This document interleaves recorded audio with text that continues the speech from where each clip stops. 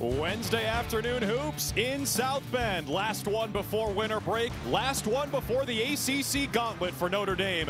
The Irish host the Islanders of Texas A&M Corpus Christi. Here we go. Last game for the Irish before winter break.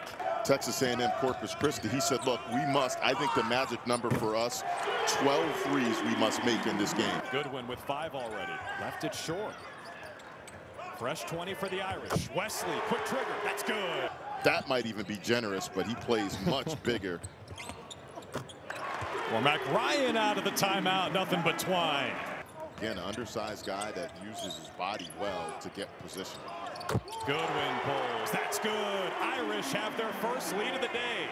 As they get into ACC play, I think they're going to need him as well, too. Atkinson. Absolutely right. The ball is swinging left or right on every possession, and they have really good spacing. Keep an eye on this. Mushila defending against Atkinson. He just picked up his 3rd foul. Atkinson takes advantage. From the perimeter. Notre Dame up to 10 threes and one huge slam.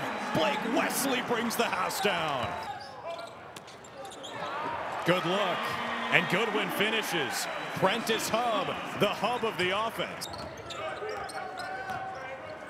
Not a bad crowd for a Wednesday afternoon during winter break. They get to see another Cormac Ryan splash. 10-point lead for the Irish. Wesley with 12 points to go with those 9 assists. Around the screen from Leszewski to the hole. It's Wes's world, and we're all just living in it. In the last tune-up before the ACC slate begins, Notre Dame catches fire. The Irish knock down 16 threes and survive a fight from the Islanders of Texas A&M Corpus Christi.